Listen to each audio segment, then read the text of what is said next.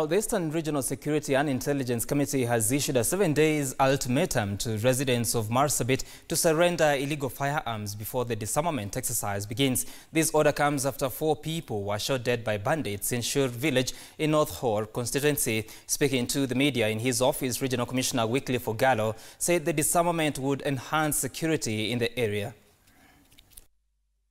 I therefore, on behalf of the Eastern Regional Security Intelligence Committee, order any individual or groups that may be owning firearms illegally to surrender them within 7 days. Equally, the government is putting on notice any individuals disregarding their standing in the society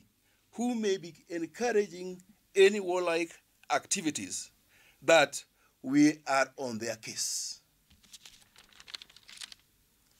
As for now, we have deployed adequate security in the concerned areas and to assure all the citizenry of Eastern Region that this committee will stop at nothing to ensure, as per the Constitution,